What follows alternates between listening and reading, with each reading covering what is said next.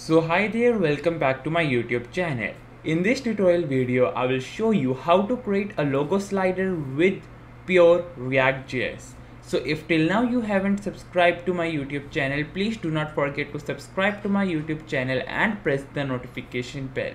So without wasting the time, let's jump right into the video. So over here, as you can see, we are going to be using the React Slick package that is provided by React to us. The last React carousel you will ever need.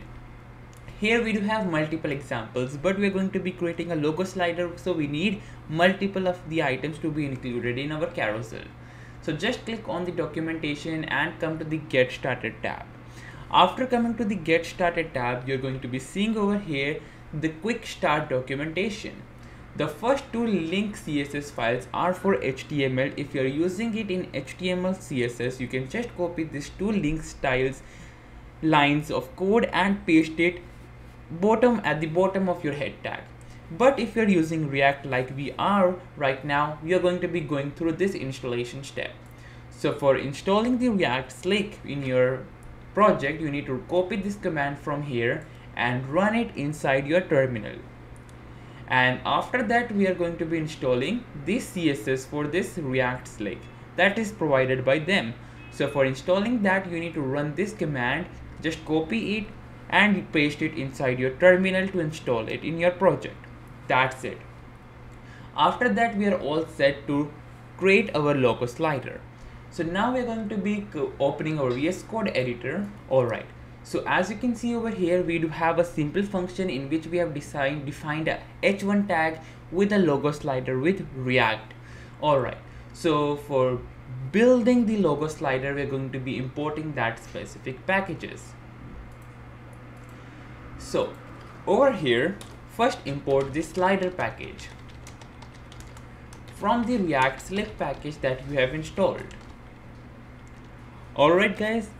After that, we are going to be importing the CSS file that we have installed from the command they have provided us. So for importing that, they have provided us the code.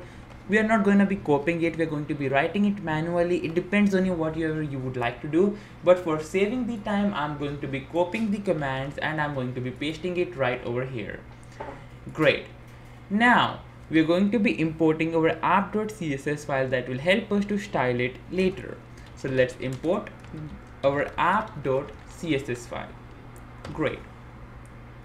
Now let's come back to our main browser. Over here, come to the examples section. Here you're going to be getting the multiple section for multiple items. As you can see over here, for responsiveness, you're going to be getting their codes, their settings. You can just go through them. Let's scroll down and come to autoplay. Here we can see we do have 3 items being displayed over here, and we do have an autoplay functionality also included.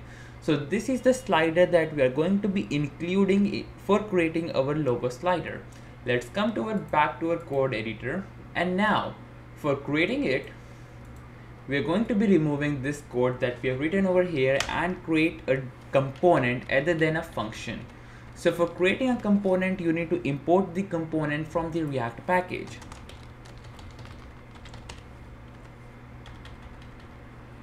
After that, for creating a component, we're going to be using the class that extends a component, and a component is going to be rendering the return. So let's use the render, and in that we're going to be returning. Now we are going to be creating a div which is going to be having a class name of main container. In this, we're going to be having a h2 for our heading, in which we're going to display logo slider with React. Now for creating the slider, we are going to be using the slider tag that we have imported from the React Slick package, and now we need their settings to be implemented over here. So before your return, create a variable of settings that is going to be an object, and it's going to take some values. Dots for the slider is going to be true. Infinite, that means slider will run automatically every time it will be going on running. It's infinite. Yes guys, so we're gonna set it to true. Then how many slides we would like to show? I would like to show 3 slides, so I'm going to be selecting over here. And how many slides you would like to scroll? I would like to scroll 1 slide, so I'm just going to be selecting 1 right over here. After that, for autoplay functionality, we're going to be selecting the autoplay and set it to true. Then the speed of our autoplay logo slider is going to be 2000. That means 2 milliseconds. And now the autoplay speed, which is going to be 2 milliseconds. After that, we are going to be having the CSS ease effect that we are going to be setting it to the linear. That's going to be the effect that we are going to be using for our logo slider when the user clicks manually on the arrow. Great. Now we have set all of our settings. Now come to your slider tag. In this, you need to provide an spread operator in which you need to call your settings variable. Simple. Now we are all set. Now the thing that is left to just import the images. So how can we do that? For saving the time, I'm going to be creating a div in which I'm going to be having a class name that is going to be a container, and in which we're going to be having the image included. Simple. So now what I'm going to do is I'm going to be removing this div, and I do have the code already returned, so I'm just going to be copying that and pasting it over here directly for saving our time. Great, let's save it. So now we are all set with our logo slider with React. Here they're giving us an alert that image elements must have an alert prop. So no need of that, just ignore that error. If you would like, you can just include it. It depends on you. So now let me just open my main browser. Alright, and let me open my project over here. Boom guys, as you can see, we do have our logos being displayed over here. Here's our slick slider. But you can see over here, everything is meshed up. It's not the problem of the package that we have installed. The problem that we're getting over here is that the images are, some images are in large size, some images are in small size. So for that we need to style it. So let's come back to VS Code editor. Let's open our app.css file and scroll down after our app link before our keyframes. We are not going to be removing any kind of a code, but we're going to be saying over here, code starts from here. The source code will be provided in the description below. You can just go through my website, click on the download button. You will be having the access of my GitHub repository. Just download it from there directly and you're free to use it and make changes. Great. Now, first we are going to be selecting our h2 tag, to which you're going to be providing a color of white, and the text align is going to be center. Then we are going to be selecting our main container, to which we are going to be providing it a margin from top and bottom and right and left that is going to be simple 10 pixels.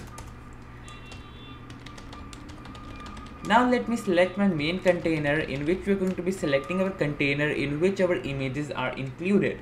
For that we are going to be providing it a background color that is going to be, let's go with hashtag 282C34. And the padding we are going to be providing it from top and bottom, which is going to be 40, from right and left is going to be 0. Now we are going to be styling the images, that is our main purpose, to just provide it a same height and width and align the image in the center of our container. So for that we are going to be selecting our image. Inside our main container we do have a container in which we do have an image element. We are going to be providing it a height of 90 pixels. So remember guys, for making your image responsive with the same height and width in all mobile devices, you need to not change width. Just don't change the width. Just change the height depending on the image you are working on. So for this we are providing it a height of 90 pixels. After that we are going to say that the image should be aligned and justified in the center of the container. So for that we are going to be using the display flex. Display flex, align the items in center justify content, center, margin 0, auto, and then we're going to say them that align the text in center. Alright guys, we are all set. Now let's come back to the browser and let's see what's the result. Boom guys, as you can see, this is the result that we're getting right over here. We do have a amazing logo slider that we have created with React, in which we do have dots being displayed over here, which is changing while our logos are sliding. That looks really good and amazing, and you can, in the mobile devices, you can just change like that means you can just touch this slide and you can just drag it wherever you would like to, and you can just click on that for stopping it. That's the power of the React Slick slider. With the help of this package, that's React Slick, you can create multiple slider. You can create a logo slider, you can create a product slider, you can create a normal slider with the image and text content included in it. If you need a video on how to create a product slider, how to create a text slider with React, just comment down below. I will create a separate video on it. So that's it guys. In this video you have learned how to create a logo slider with React. It's the most important thing everyone is looking for. Everyone want to learn how to create a slider, with JavaScript, how to create a slider with React. Am I right or not? Yes guys. So this video will help you a lot on how to create a logo slider with React. If you need more tutorial videos on React, like how to create multiple stuffs, just comment down below in which you're facing the issues, how to create that. I will create it for you in a separate video. Till then, thank you for watching, and I will see you in the next tutorial video.